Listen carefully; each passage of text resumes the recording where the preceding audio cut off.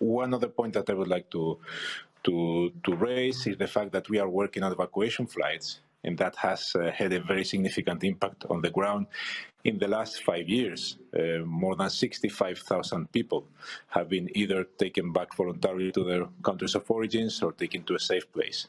So 65,000, I think it's a very significant number. And maybe just one last point on whether EU instruments and aid is used for violations of human rights. We have a very demanding due diligence process that prevents this from happening. So I will stop here due to the time, but I'm happy to continue this dialogue in another format.